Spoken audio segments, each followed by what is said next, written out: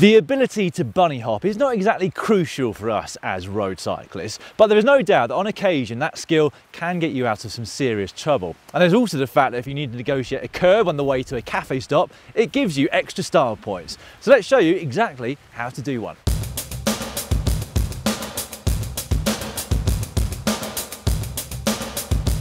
Before we get cracking, you do of course want to make sure that your bike is in good working order, that everything is tight, especially the through axles or quick releases here. But once you're happy with that, we can start talking technique.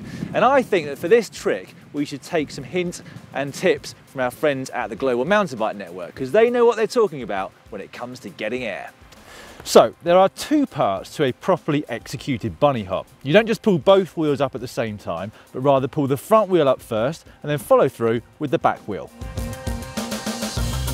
The first thing you want to practice then is just getting your front wheel off the ground on its own. So find a nice quiet and flat area and mark yourself a line like this one.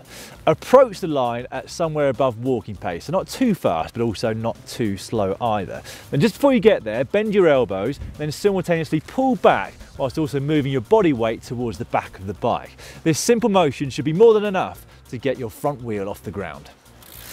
Essentially, what you are doing here is what they call a manual. So well done, you've already learned a new trick today. Take time though to practice this and you should find you can get your front wheel a good 5 or 6 inches off the ground.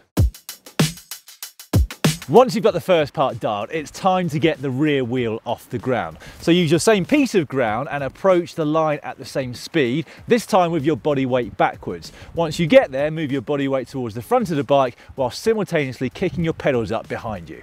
Now, with clipless pedals, it is quite easy to cheat this bit, but if you're learning it from scratch, it's definitely worth getting the correct technique. So move your hips upwards and forwards from that rearward position and scoop up with your feet behind you. Again, you should be able to get your rear wheel a good 5 or 6 inches off the ground.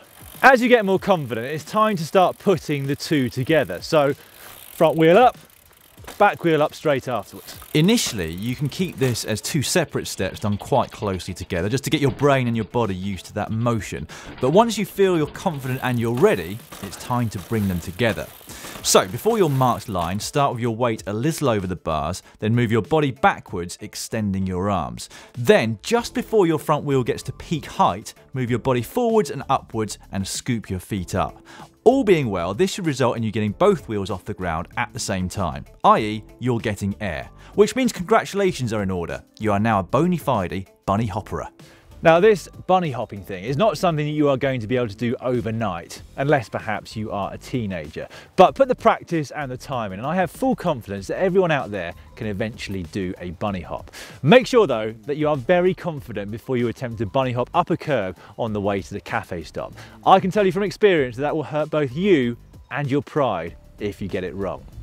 Right, if you are yet to subscribe to the Global Cycling Network, please do so right now by clicking on the globe. If you've enjoyed this video, give it a thumbs up just down below, and 2 more tricks coming up for you right now. Just down here, how to track stand, a very useful skill, and just down here, how to wheelie.